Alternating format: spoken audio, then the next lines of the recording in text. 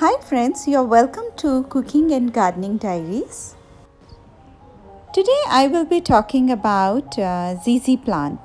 ZZ is a very popular indoor plant and it is a good source of air purification, and also it enhances the beauty of our house.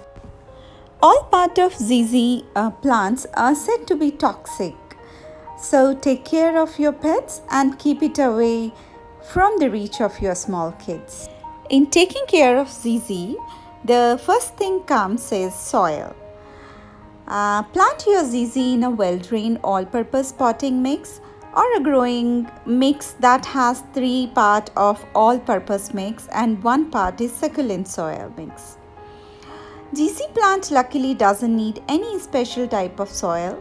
It does well in any well-drained potting soil.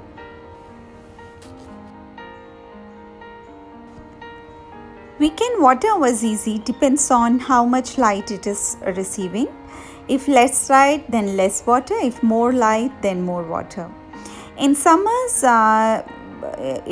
when it's good light, once a week watering is okay. In winter, less light, once in 3 weeks or once in 1 month. Don't overwater it, especially low light areas. If you are confused when to water the plant, let me tell you a very good trick. You can just insert your finger inside the soil for 2 inches and try to find out if the soil is moistured or wet. Don't water your ZZ.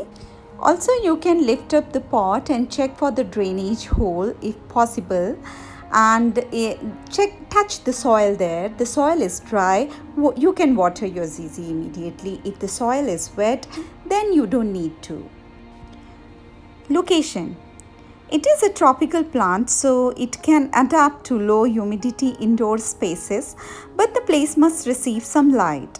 The best place is where it can receive indirect sunlight or moderate to high light. Low light, low growth, and the stems are stretchy, it will turn leggy, and if ZZ is placed in hot sun or against a hot window, then they will burn in no time. ZZ's attractive leaves brightens the room. This plant usually grows slowly and stay remain green if it be placed at a conducive location. Fertilizer. We can feed it a balanced liquid household fertilizer. I have made one onion peel fertilizer which I keep feeding it once in a month, and also I feed it with used tea leaves fertilizers and also Epsom salt.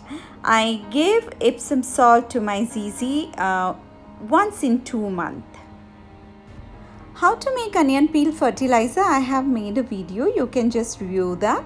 And for the used tea leaves fertilizer also you can check the video, and I will be sharing these 2 links in the description. If you wish to, you can watch. Propagation. How to propagate a ZZ. I have already made a video sharing the link in the description. Please watch the video. The video is very beautiful and very thorough on propagation. To clean the leaves of ZZ plant, wipe dust from ZZ leaves once in every week with a soft damp cloth. This task promotes aspiration and keep the leaf shiny and attractive. I would suggest you never use commercial leaf shiner on ZZ leaves or any of your plant. Pruning. It really doesn't need much pruning.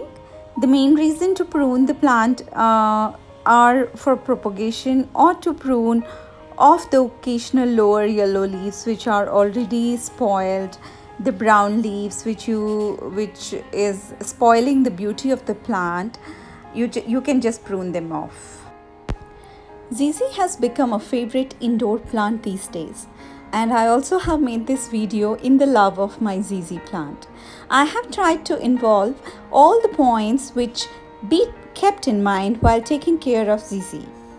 I hope you have liked my video. Thank you for watching. See you soon again in my next video. Till then, take care. Bye bye.